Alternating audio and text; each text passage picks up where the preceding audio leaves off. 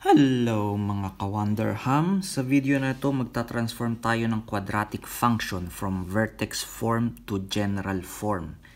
Pero ita-transform natin yung example na may fraction. So itong example natin, y equals 4 times x plus 2 over 7, tapos naka-squared to, plus 3 over 7. So, ano ba ang vertex form? So, vertex form. So, ito yung vertex form. Ang itsura niya ay y equals a times x minus h squared plus k. So, yan ang vertex form. Ita-transform natin sa general form. General form. So, ang general form naman ay y equals ax squared plus bx plus c. So, gagawin natin siyang itong ganito ang itsura. So, ang una natin gagawin, itong x plus 2 over 7 squared, sisimplify muna natin. So, equal siya sa x plus 2 over 7. Minultiply mo lang siya sa kanyang sarili. So, paano ba natin pag-multiply yung dalawang binomial? Gamitin natin ang FOIL method. Multiply muna natin yung first term, sunod outer term, inner term, tsaka last. FOIL method. So, first term natin x times x equal siya sa x squared.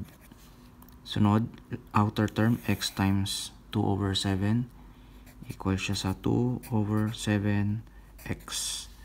Inner term, 2 over 7 times x. Ganun din, 2 over 7x.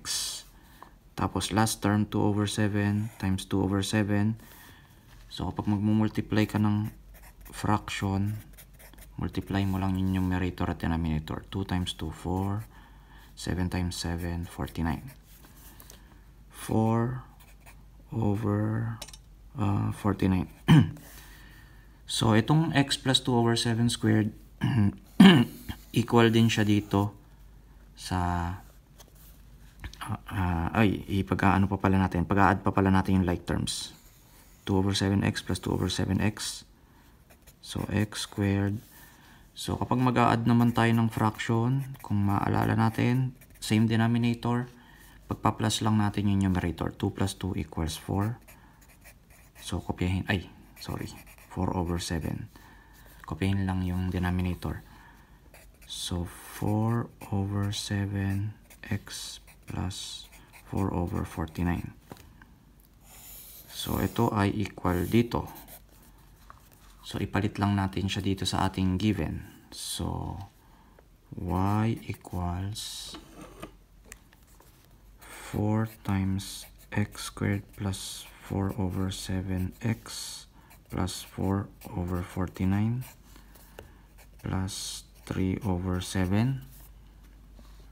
So, ngayon, didistribute naman natin tong 4 dun sa mga terms sa loob ng parenthesis. So, 4 times x squared equals 4x. 4x squared pala. 4 times 4 over 7x equals. So, kapag ganito, imumultiply mo lang siya sa numerator. 4 times 4 equals 16 over 7. Kopyahin mo yung x. 4 times 4 over 49. So, multiply din sa numerator. 4 times 4 lang equals 16 over 49.